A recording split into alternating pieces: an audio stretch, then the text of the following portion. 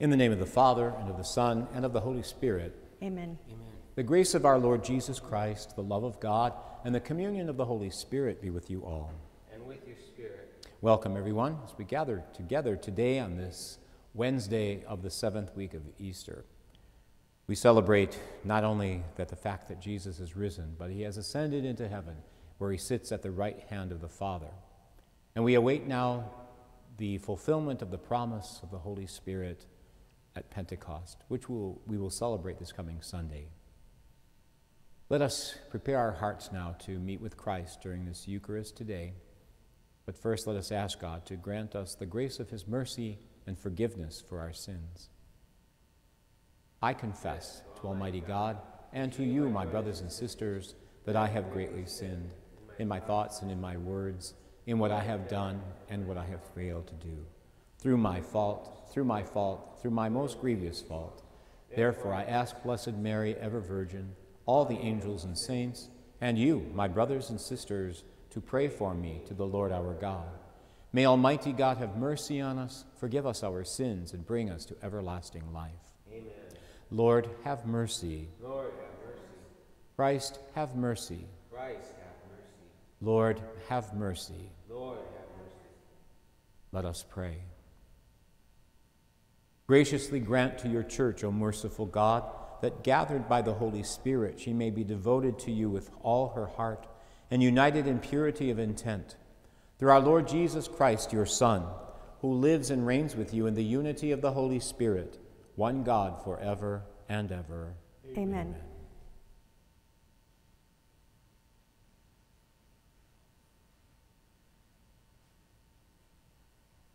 A reading from the Acts of the Apostles.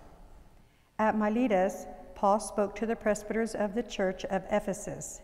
Keep watch over yourselves and over the whole flock, of which the Holy Spirit has appointed you overseers, in which you tend the church of God, that he acquired with his own blood. I know that after my departure, savage wolves will come among you, and they will not spare the flock. And from your own group, men will come forward, perverting the truth, to draw the disciples away after them. So be vigilant and remember, for 3 years, night and day, I unceasingly admonished each of you with tears. And now I commend you to God and to that gracious word of his that can build you up and give you the inheritance among all who are consecrated. I have never wanted anyone's silver or gold or clothing. You know well that these hands have served my needs and my companions. In every way I have shown you that by hard work of that sort we must help the weak, and keep in mind the words of the Lord Jesus, who himself said, "It is more blessed to give than to receive." When he had finished speaking, he knelt down and prayed with them all. They were all weeping loudly as they threw their arms around Paul and kissed him, for they were deeply distressed that he had said they would never see his face again. Then they escorted him to the ship. The word of the Lord. Thanks be to God. Responsorial Psalm. Sing to God, O kingdoms of the earth. Sing to God, O kingdoms of the earth. Show forth, O God, your power, the power, O God, with which you took our part. For your temple in Jerusalem, let the kings bring you gifts. Sing to God, O kingdoms of the earth. Your kingdoms of the earth, sing to God. Chant praise to the Lord, who rides on the heights of the ancient heavens. Behold, his voice resounds, the voice of power. Confess the power of God. Sing to God, O kingdoms of the earth. O Israel, in his majesty, his power is in the skies. Awesome in his sanctuary is God, the God of Israel. He gives power and strength to his people. Sing to God, O kingdoms of the earth. Alleluia, alleluia, Alleluia. Alleluia. Alleluia. Alleluia. Your word, O Lord, is truth. Consecrate us in the truth. Alleluia. Alleluia. Alleluia. The Lord be with you. And with your spirit. A reading from the Holy Gospel according to St. John. Glory to you, O Lord. Lifting up his eyes to heaven, Jesus prayed, saying, Holy Father, keep them in your name that you have given me, so that they may be one, just as we are one. When I was with them, I protected them in your name that you gave me, and I guarded them, and none of them was lost, except the son of destruction, in order that the scripture might be fulfilled. But now I am coming to you. I speak this in the world so that they may share my joy completely. I gave them your word, and the world hated them, because they do not belong to the world, any more than I belong to the world. I do not ask that you take them out of the world, but that you keep them from the evil one. They do not belong to the world any more than I belong to the world. Consecrate them in the truth, for your word is truth. As you sent me into the world, so I sent them into the world. And I consecrate myself for them, so that they may also be consecrated in truth. The Gospel of the Lord. Praise to you, Lord Jesus Christ.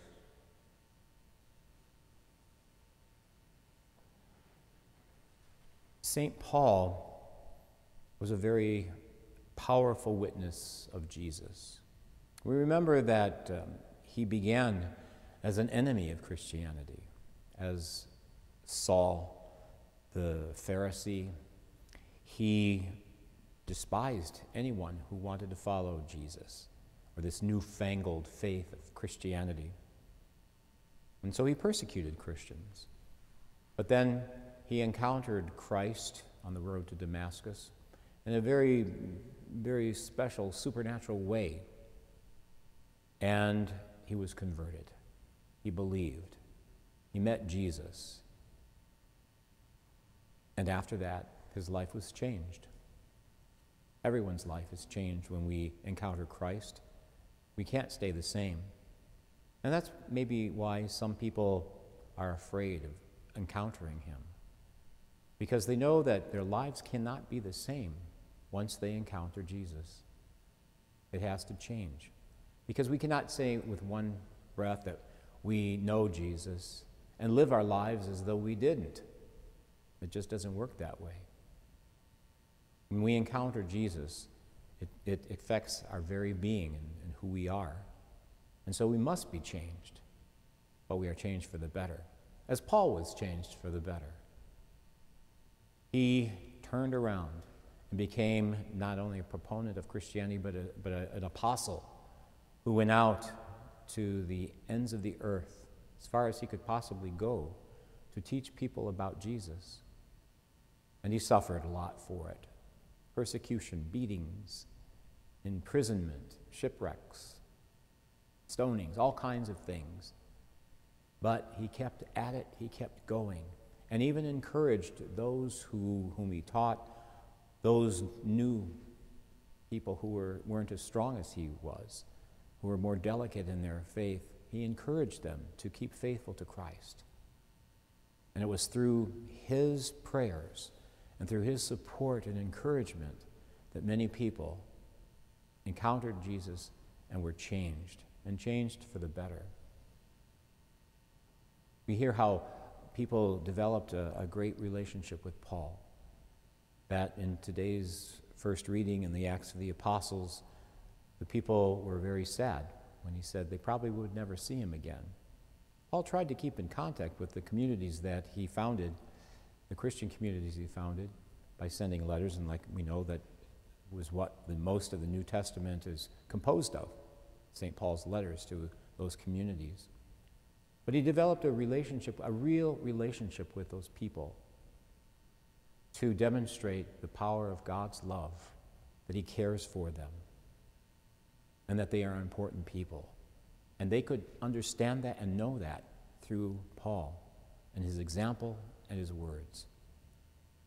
Jesus in the gospel today is speaking to his disciples and about his disciples. He is praying to his Father to keep them strong, to keep them faithful, because they were chosen to be his followers. It was these people that were especially handpicked by God to be the ones that would deliver the message of the gospel to the world.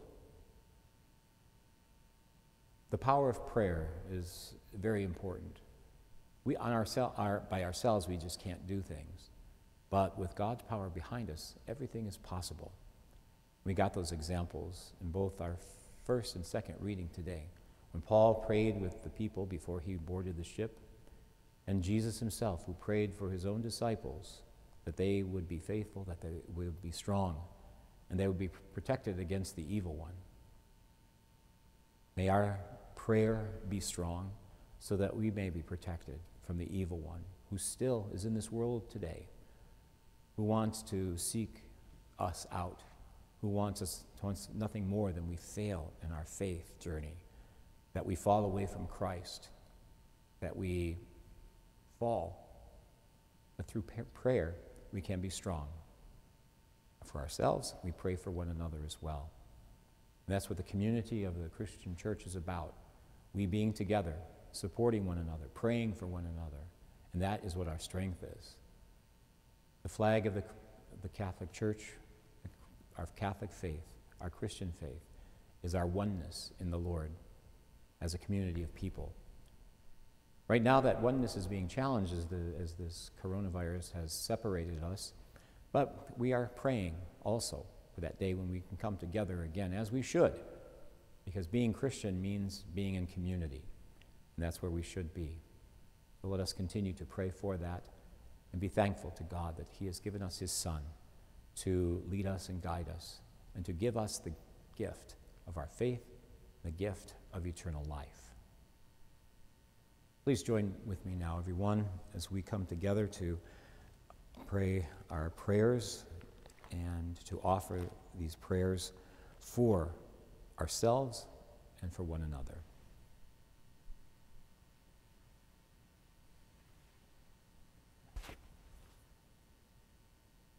For our holy church, may she be guided in truth through the outpouring of the Holy Spirit. Let us pray to the Lord.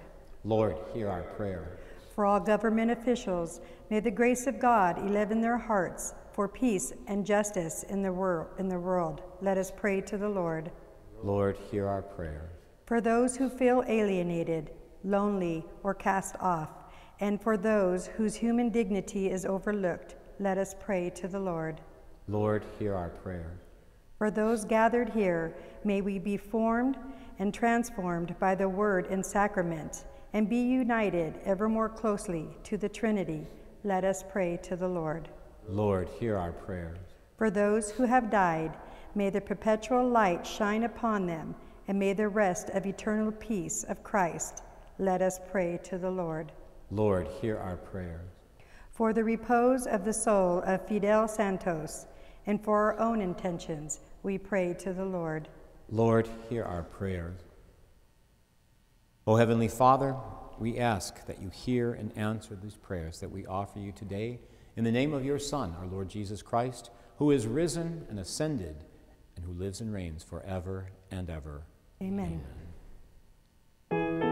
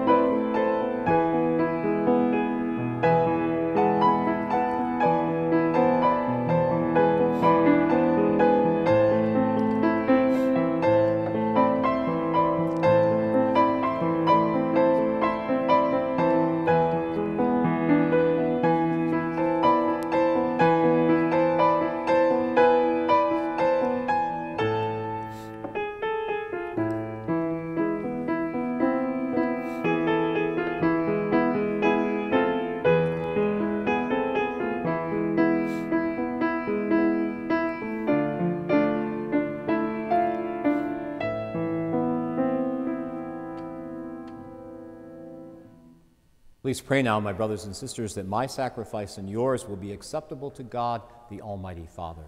May the Lord accept the sacrifice at your hands for the praise and glory of his name, for our good and the good of all his holy church.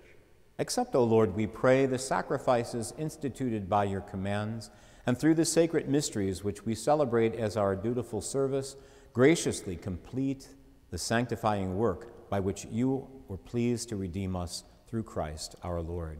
Amen. The Lord be with you. And with your spirit. Lift up your hearts. We lift them up to the Lord. Let us give thanks to the Lord our God. It is right and just. It is truly right and just, our duty and our salvation, always and everywhere to give you thanks, Lord, Holy Father, Almighty and eternal God. For the Lord Jesus, the King of glory, the conqueror of sin and death, ascended to the highest heavens as the angels gazed in wonder. Mediator between God and man, judge of the world and Lord of hosts, Jesus ascended not to distance himself from our lowly state, but that we, his members, might be confident of following where he, our head and founder, has gone before. Therefore, overcome with paschal joy, every land, every people exults in your praise, Father, and even the heavenly powers with the angelic hosts sing together the unending hymn of your glory, as together we now acclaim. Holy, holy, holy Lord, God of hosts, heaven and earth are full of your glory. Hosanna in the highest. Blessed is he who comes in the name of the Lord. Hosanna in the highest. You are indeed holy, O Lord, the fount of all holiness. Make holy, therefore, these gifts, we pray, by sending down your Spirit upon them, so that they may become for us the body and blood of our Lord Jesus Christ. At the time he was betrayed and entered willingly into his passion, Jesus took bread, and giving thanks, he broke it and gave it to his disciples, saying, "Take this, all of you, and eat of it, for this is my body, which will be given up for you."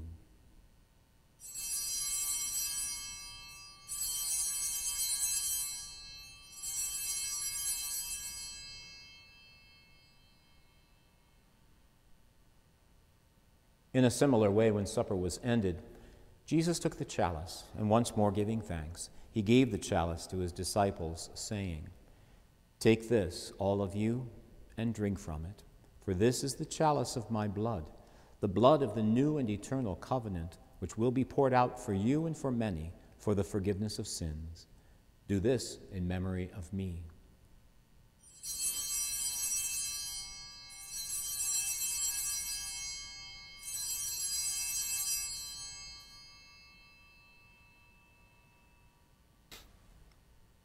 The mystery of faith.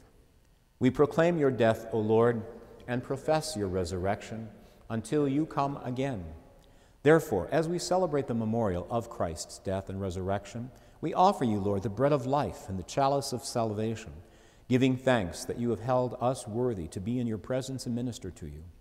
And humbly we pray that, partaking of the body and blood of Christ, we may be gathered into one by the Holy Spirit. And remember, Lord, your church spread throughout the world, and bring her to the fullness of charity, together with Francis our Pope and George Leo Thomas our Bishop and all the clergy. Remember also all our brothers and sisters who have fallen asleep in the hope of the resurrection. Remember Fidel and all who have died in your mercy. Father, welcome them into the light of your face. And have mercy on us all, we pray, that with the Blessed Virgin Mary, the Mother of God, with Saint Joseph, her beloved spouse, with the blessed apostles, Saint Paul, and all the saints who have pleased you, Father, throughout the ages, that we may merit to be co-heirs to eternal life, and that we may praise and glorify you through your Son, Jesus Christ. For through him, with him, and in him, O God, Almighty Father, in the unity of the Holy Spirit, all glory and honor is yours forever and ever. Amen. And now at our Savior's command, informed by his divine teaching, together let us pray. Our Father, who art in heaven, hallowed be thy name. Thy kingdom come, thy will be done, on earth as it is in heaven. Give us this day our daily bread, and forgive us our trespasses, as we forgive those who trespass against us. And lead us not into temptation, but deliver us from evil. Deliver us, Lord, we pray, from every evil, and graciously grant peace in our days, that by the help of your mercy, Lord, we may always be free from sin and safe from all distress, as we await the blessed hope and the coming of our Savior, Jesus Christ. For the kingdom, the power, and the glory are yours.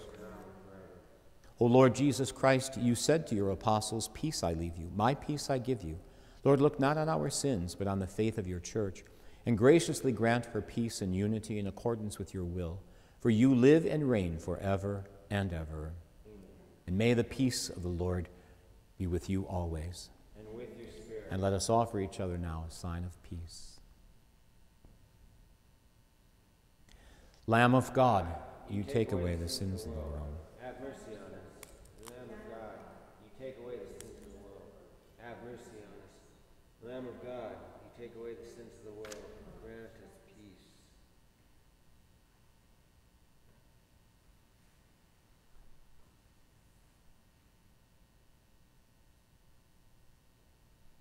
Behold the Lamb of God. Behold him who takes away the sins of the world. And blessed are those called now to the supper of the Lamb. Lord, I am not worthy that you should enter under my roof, but only say the word, and my soul shall be healed.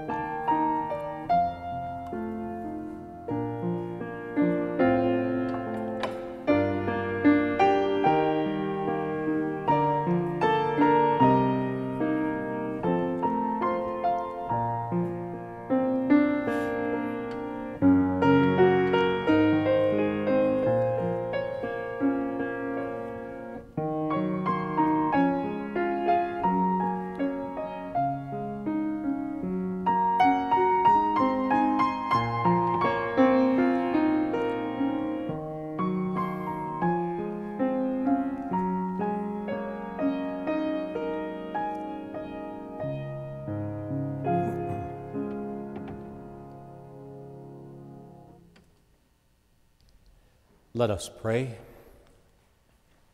May our partaking of this divine sacrament, O Lord, constantly increase your grace within us, and by cleansing us with its power, make us always ready to receive so great a gift through Christ our Lord.